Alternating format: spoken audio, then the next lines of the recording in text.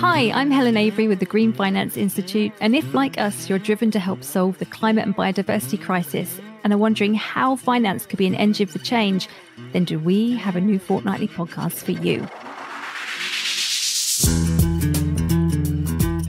I'll be sitting down with financial industry leaders, economists, policymakers and environmentalists with one specific question.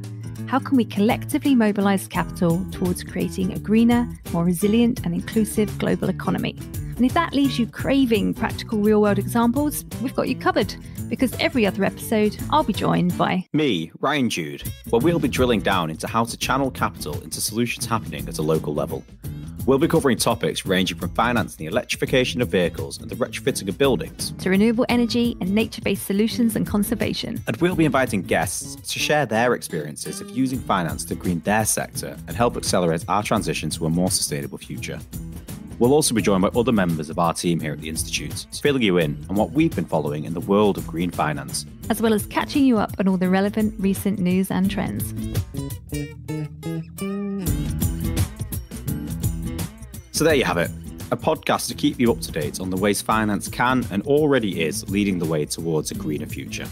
We hope you can join us for episode 1 of Green is the New Finance.